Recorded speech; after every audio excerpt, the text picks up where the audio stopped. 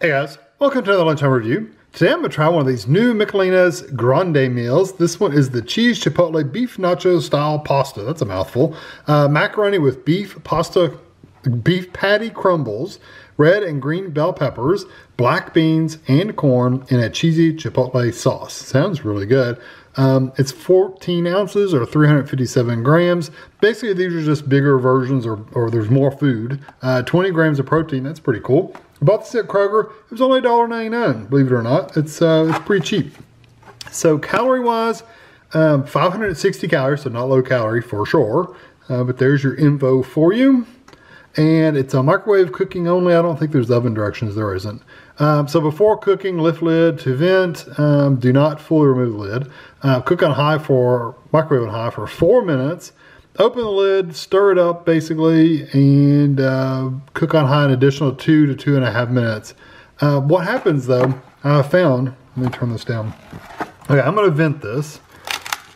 And you can kind of see there's some pasta in there. That's about all you can see, but that's venting. So what happens when you pull this back to stir it up and you lay it back on, this curls up. So it's sitting there like curled up this far up. It's never affected. I just always thought it was funny. It says to recover it. Well, you can't recover it. So I'm going to get this in the microwave and I'll be back when it comes out. All right, so I took the lid the rest of the way off. And here's what it looks like. When I stirred it up the first time, it was very, the cheese sauce was very like watery. So I stirred it up really good, got all the macaroni covered with cheese, and put it in for 2 more minutes, and it thickened up that cheese quite a bit. I mean, it's quite a bit, tons thicker than it was. You can see it's still kind of runny, almost like a Velveeta, but it does have a very smoky, peppery kind of smell to it, so it should be good. So I'm gonna let this cool off because it's really hot, and I'll be back. All right, gave it a minute to cool off, and been trying to cool this bite off, so here we go. It has peppers and a bean and pasta, and it looks like a picked carrot, but I'm sure it's just, no, it probably is a carrot. It looks like a carrot. And I think there's a piece of beef in there too. There's not a lot of the ground beef pieces in here, but there are some. So here we go.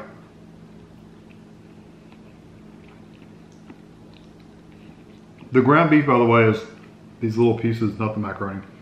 They're little pieces like that. That's the ground beef. They're very small, very, very soft. They almost feel like a sausage texture. This has some spice to it.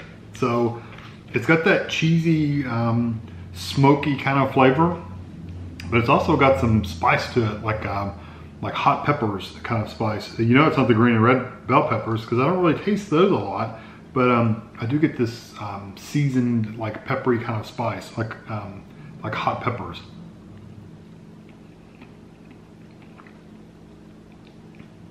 And, ooh, I got a piece of corn. I love corn in Mexican meals. I think it's really in the ground beef. I think the ground beef has a lot of that spice to it because it says it's a beef patty ground up, but like I said, the texture is more like sausage and it has the seasoning like a sausage. No, almost like a chorizo or something. It doesn't say chorizo on the package though, so I'm sure that's not what they meant it to be. Yeah, just beef. I don't know. I do like that the black beans, I'm gonna try some by themselves just to see. They're firm, but they're not hard. They are a firmer bean though, so they're not really, really mushy, but they have more of a flavor of like a pinto brown bean than a black bean. It's not as strong a flavor as some black beans have been. That's really nice.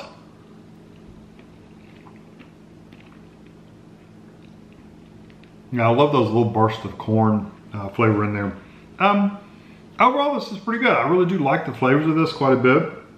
I like the spice level. It's a nice spice level without being over the top spicy. Like it doesn't have a bunch of jalapenos in there to really spice it up, make it burn when you're eating it. Although you do get a nice tingle in the back of your throat. It's got a good peppery flavor. It's you get the cheesy, you get the smoky. I do like all that.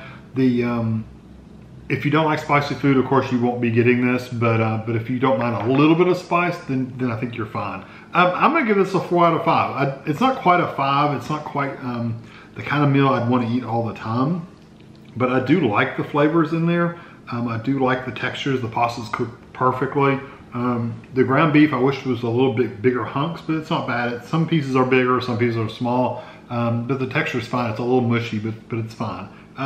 Yeah, overall, it's a really good meal. Definitely worth trying out. If you don't want the big version, maybe they make the smaller version if you wanted a smaller version of this. But like I said, for $2, it's not a bad deal at all. So yeah, I give it a 4 out of 5. Hope you enjoyed this video. Thanks for watching.